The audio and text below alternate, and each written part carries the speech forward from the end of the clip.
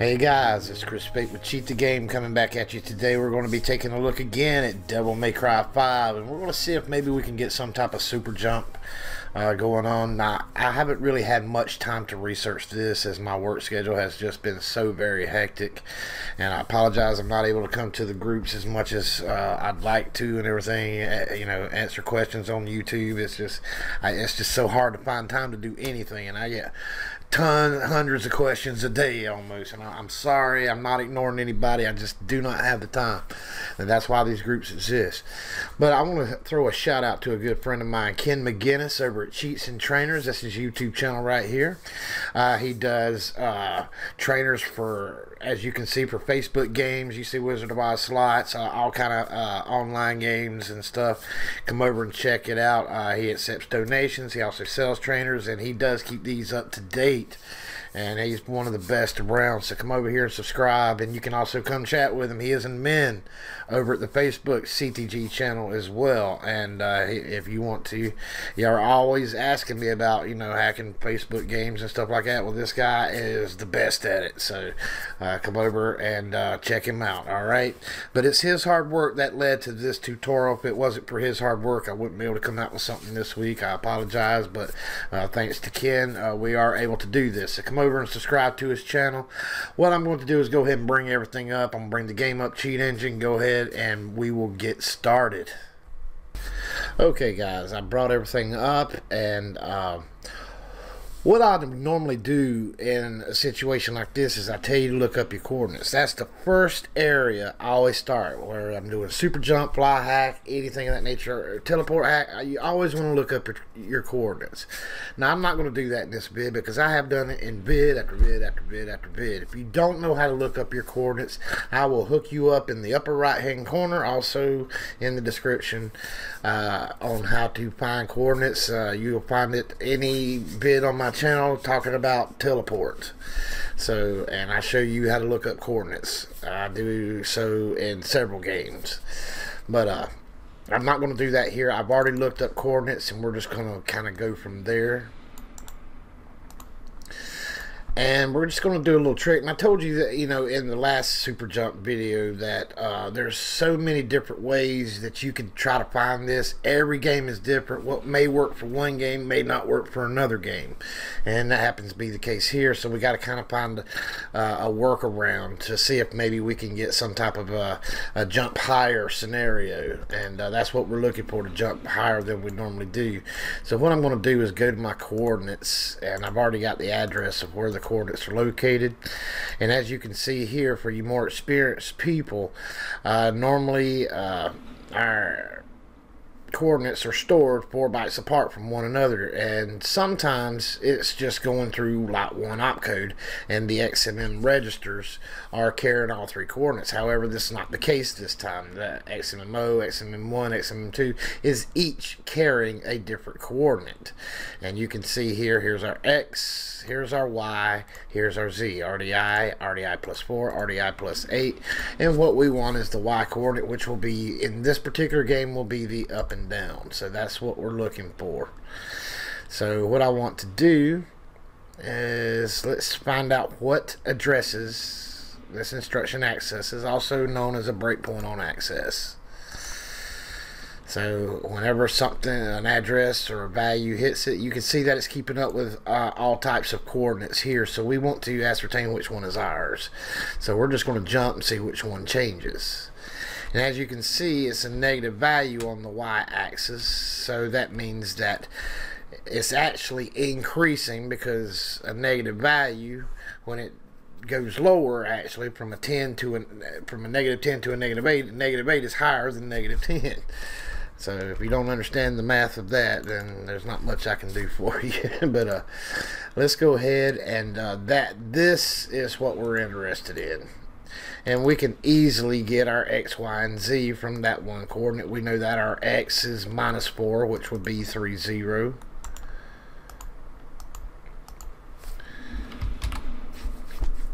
We know that this will be our X. It'll be a float value. And our Y will be +4, which is 8. Or excuse me, that'll be our Z value. So now we have X, Y, and Z coordinates, and you know, we can go in there, try to do a teleport hack and all that stuff. We're not doing that this time. And what I always recommend is going to your coordinates and browse memory region. And what we're going to do is, here is the address, as you can see right here, holding the value. We want to put it on float and not look at it in byte form. And you can see here's our coordinates. And I say kind of look around the structure here, jump up and down and see what you can see. And you can see there's all kind of values. Now normally what I do is I look for something that may be a 0 and then go up. And that's the route Ken took to be able to find a super jump type feature. So, but it is not located near our coordinates. However, it is in the same structure, just way on down somewhere, and it'd take forever to scroll down to it. So what we're going to do is have to value scan, but we want to limit the search. We know it's going to be in the realm of these coordinate addresses. So what we're going to do is we're going to limit Cheat Engine search to just a few addresses so we don't overload the system. So what I'm going to do is we're just going to copy the address, and we're going to come over here to the start, and we're going to paste that in there, and we're going to also paste it in the stop. And what we want to do is we just want to take off a few. Just make sure you count 1, 2, 3, 4, 5, 6. We'll just say 6, and then put 0, 1, 2, 3, 4, 5, 6. And you want to do the same thing down here. Just take off 6 and go all the way up to the highest hex value, which is F. 1, 2, 3, 4, 5, 6. So we want to search within that address range. That way we're not overloading the system or anything like that. The game, as you can see, is using a lot of CPU memory by itself. So it's really 64-bit games do that. Bear with me one second. Let me go ahead and save what I got, and I'll be right back with you. Okay, now if you remember in one of our videos, I believe it was Darksiders 2 or 3, where we were locating a super jump, we located via the collision field ground flag, and that's what Ken did. And basically, when you're standing on the ground, when he's just standing on the ground, you're at a 0 level, and it'll jump up. When he jumps up into the air, as you see there, there's a certain height that he can go to. It counts up, and it may be a constant value that he cannot go past that certain threshold.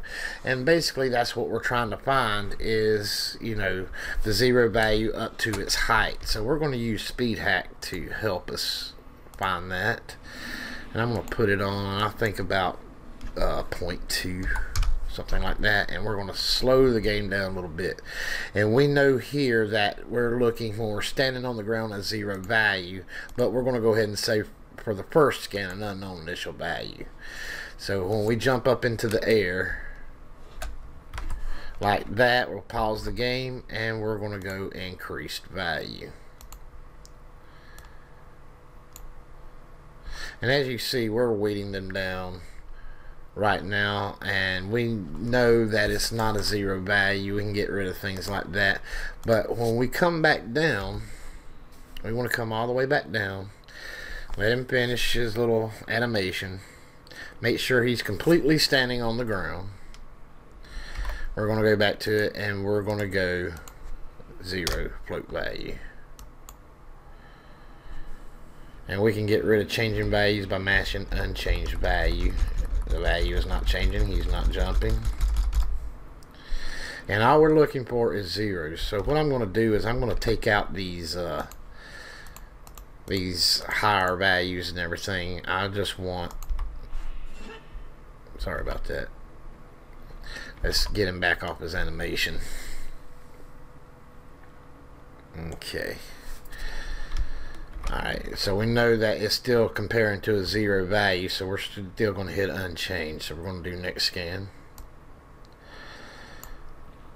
Unchanged value, and all we want is 0 right now. All we're paying attention is just zeros. So that's good for right now, and rinse, wash, and repeat. What we're going to do is jump up in the air, pause the game, increase value, and we're going to come back down the same as we did. And what we want is a 0 value. Just let him finish his animation. Go to exact value 0. Okay. And you see we got 42 results, which that's a good number. So what we want to do is right now I'm just grabbing all the zeros. And I'm going to add that to the list. And we're going to see if maybe it affects anything. That's all we're doing. We're just looking for any type of effect whatsoever. You notice I'm bypassing all these decimal values. I'm just grabbing the 0 values. Okay.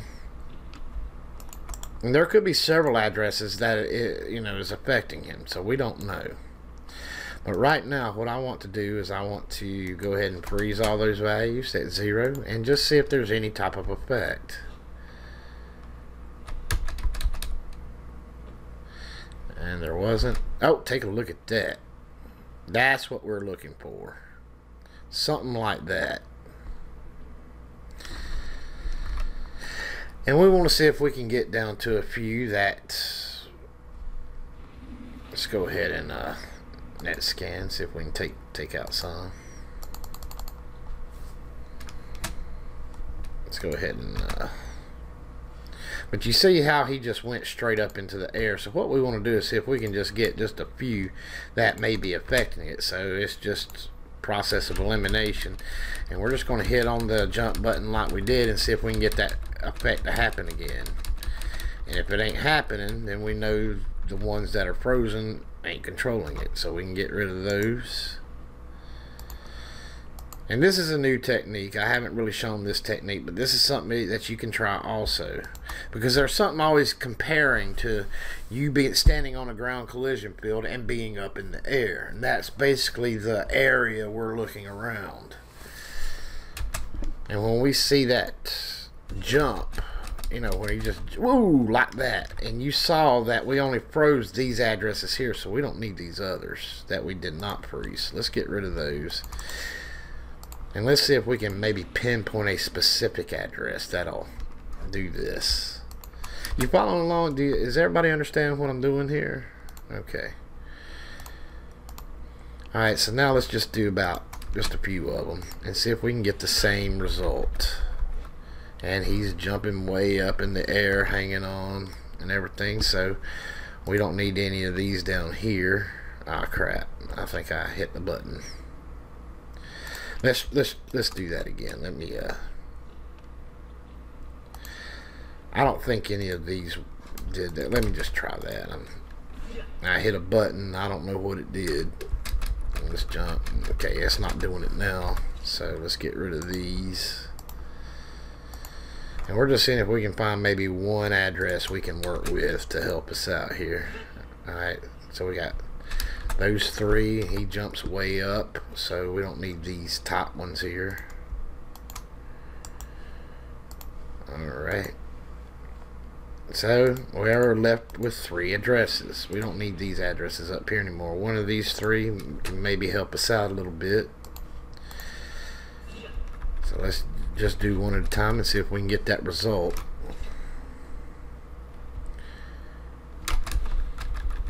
Okay, the top one ain't doing it. Alright, let's try the next one.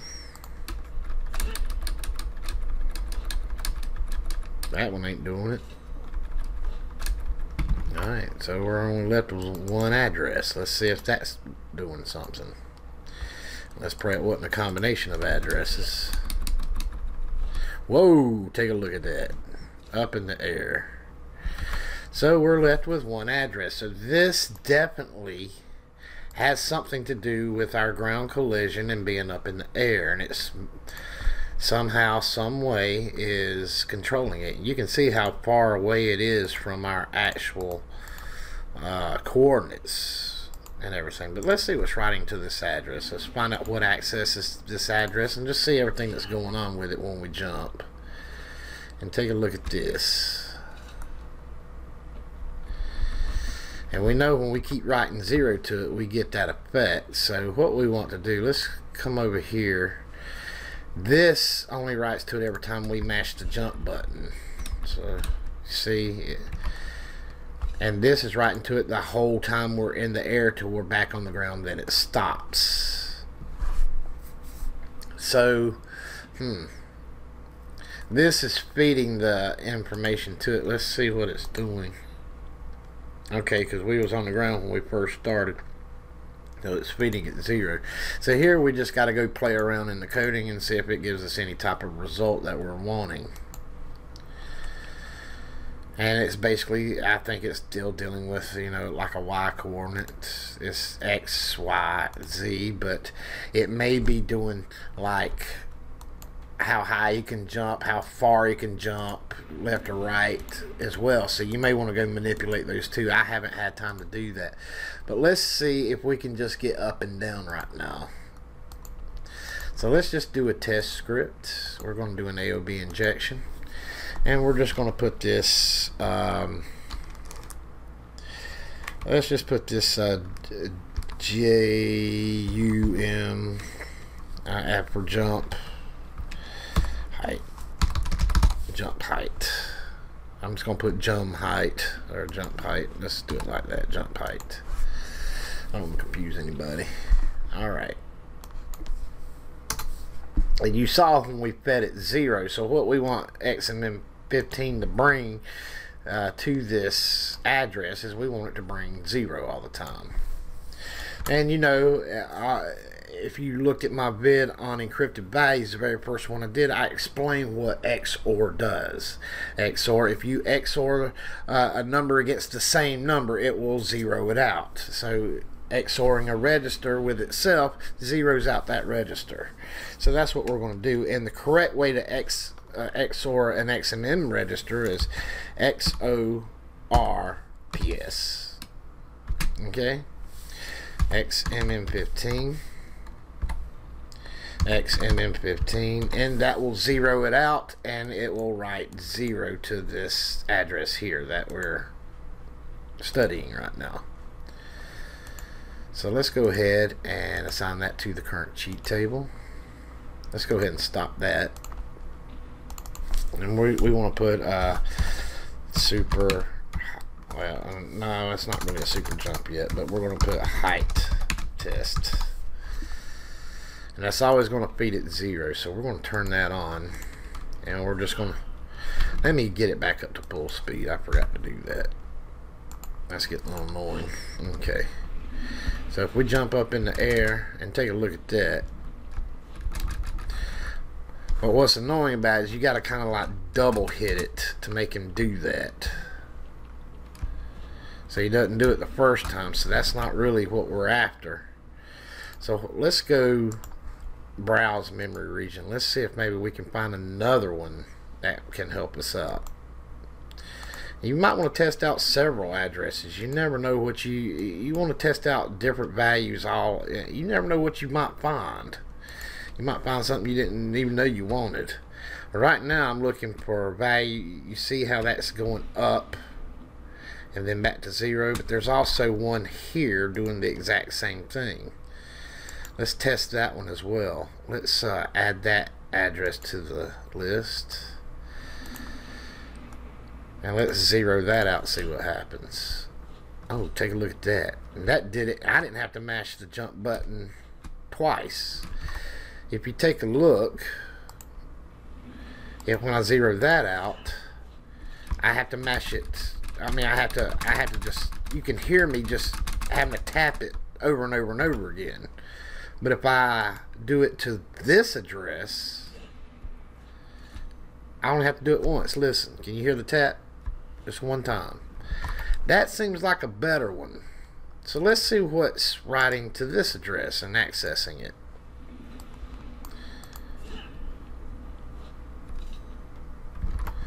Alright, we're in different parts of memory, and this looks like when he's up in the air and the one time we hit the jump button. So this is the one we want, where it's constantly writing to it as he's in the air. So let's go to this one here, and we're going to do the exact same thing. that we just did, except we're going to do it to this address instead. See if that maybe give us a better result without having to double hit it. We're going to go jump height 2. Now, this is our second attempt. See if maybe we can get a better one. Alright, so remember, XOR out of register, it zeroes it out, and it seems that writing 0 to these values is what's making us jump. So let's go ahead and do that. Make sure that's a comma, not a period. There you go. So let's assign that to the cheat table, and let's rename this. We're going to go height test 2. And that's what game hacking is. It's trial and error, trying different things, testing different. You could be spending all day on just one little thing, and you could be spending 5 minutes. You never know. So, you know, don't think that, you know, things are easily come by. I mean, these cheat tables that you see that these guys over at Fearless and other places come out with, I mean, they put a lot of hours and hard work into it. You need to go thank them for these cheat tables. These weren't easy come by. Some spend months. My pal Lobit, man, he can spend months on one game, and he just comes out with massive cheat tables. It's unbelievable. He's amazing. All right, let's go ahead and freeze that one, and now we're just going to match it one time and see what that does. And take a look at this. We're just one hit or just one tap, and we're all the way in the air. So it is affecting our jump height. It's not really sending us out far, so we might be able to do something with that later, but right now we're just seeing if we can. Look at this. And we jumped all the way up here. Looks like there's a collision field up for the ceiling, so it's preventing us from doing anything else. And we probably have to go refine it later. You know, maybe put a specific value in there for a specific height or something. I don't know. Haven't really played much of the game, but as you see, that is a good start for a super jump, and that'll get you started. Now this is your homework, okay? Instead of me doing the entire super jump hack, I want you to take what I've done and you take it from here. See if you can maybe go affect these other values, like the RX plus 40, the RX, I'm sorry, excuse me, the RX, the RDI plus 30, the RDI plus 38. See if you can play around with those as well as this, to see if maybe this increases the distance that you jump, or the speed, or whatever. Who knows what it does? It may do nothing. I don't know. I didn't try. But that's your homework. I want to see if you can make what I've started into a better super jump. You do that, and let me know your results down there in the comments. I will be checking, and I'd like to know how you did. Right quick, I want to thank my partners. These guys keep Cheat the Game actually running. If it wasn't for these guys, I'd have had to fold up a long time ago. That's the reason I'm having to work so many hours. It's just, you know, it's just hard to find time to make vids. It really is. But you know, I miss you guys, and I want to come out with more stuff. You know, if you can come over and help us out at Patreon, I cannot tell you how much that helps us. And these guys are really keeping Cheat the Game afloat right now, and I really appreciate it. Thank you guys so much and everything. But that's what I want you to do, and that's your homework. I want you to take it to the next step, and that's what game hacking is all about, or any type of hacking for that matter. But game hacking, you got to go in there and play around with different things, see what you can find. You may find stuff you didn't even realize you wanted, and you got to get in there and dig and play around and trial and error, and you'll find a lot of duds, but then you'll find that diamond in the rough, and you just go from there. But I want you to take what I've done so far, and I want you to take it to the next level, okay? And I really want to know how you did, what effects you may have come up with. I'd love to hear from you guys, all right? But that's all I got time for this go around. We'll still keep digging in this game, see if we can find other things later, and we'll just take it from there. So until next time, you guys take care, keep on hacking. Most importantly, please enjoy yourself. That's really what it's all about. You cheat the game, fellas, because believe me, it doesn't mind cheating you. You all take care now.